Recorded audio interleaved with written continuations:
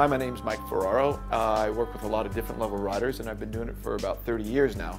So what I'm going to do is I'm going to explain to you how this district board will help your riding.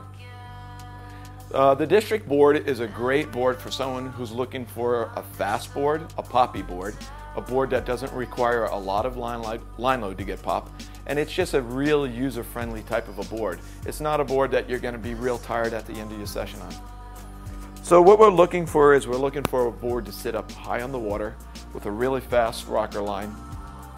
A board that we can run with some of the older wakes, some of the big steep wakes. So what we did was we have a real flat continuous rocker, a real fast rocker, so we're going to get that board up high. The other thing we did was we kicked the ends of the board. So if you do have a steep wake, your board's not going to punch it, so you're going to keep your forward momentum through the wake. It's a real poppy board.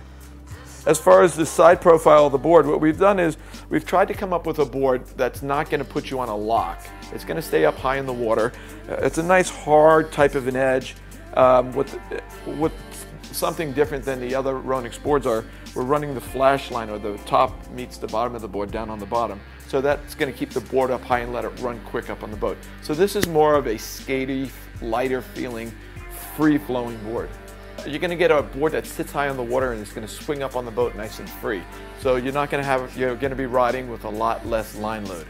So for the newer riders that can't deal with all that line load, especially people that are working on 360s or 180s, when you're in the air, you're not going to deal with that big pullback from the boat, because the board does sit higher in the water and will sweep through the turn and get you to the wake nice and easy without really loading up that line.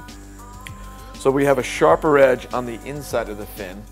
That's going to give you a little more traction, but on the outside of the fin we have more of a teardrop shape to it, and what that does is it allows you to cheat a little bit more on your 180s and 360s. You don't get that real grip bite. You can get an early release with it. You can ride the board finless, or you can ride it with a detachable fin that comes attached to the board, and that's going to give you quite a bit of grip between the nice defined edge on the inside of the molded in fin, and then also on this slight channel that runs through here. Plus you're bolted on fin, you have all the grip you want.